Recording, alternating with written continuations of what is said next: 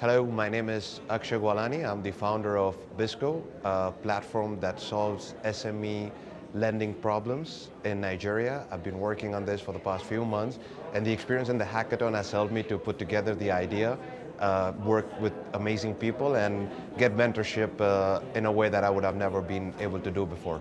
I think what Wema is doing is lovely because there are a lot of problems here, there are a lot of solutions rather, that I've seen, and I didn't think that, it could be possible. Like, the ideas are wonderful. I've been here since yesterday at the Wema Bank Hackaholics, and it's been wonderful. It's been a very great time. We came in the morning and we had to do a whole lot of sessions with panels, and they answered questions that we've had in our minds like for a very long time.